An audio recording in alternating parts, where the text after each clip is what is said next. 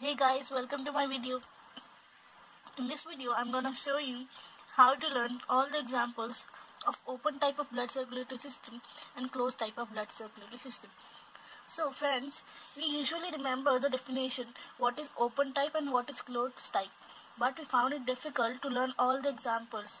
So we can group the animals, and then if we know only the group name, we can easily differentiate them.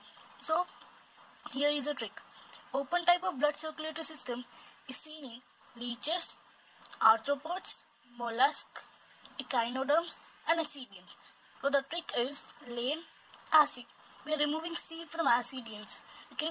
My friend name was Asia, so I'm using this so I can remember this trick. So lane, acid. Closed type of blood circulatory system. First trick is we can remember in the rhyming way. ACCD, annelids, cephalopods, cephalochordates. Or there is another trick, that is Anna say hello to PC and Veer. Anna is for annelids, say is for CE, hello is for hello, PC. PC is for C. We are having two words starting with cephalopods, cephalochordates. So P and C is for pods and chordates. And then vertebrates, Veer. We are remembering it that way.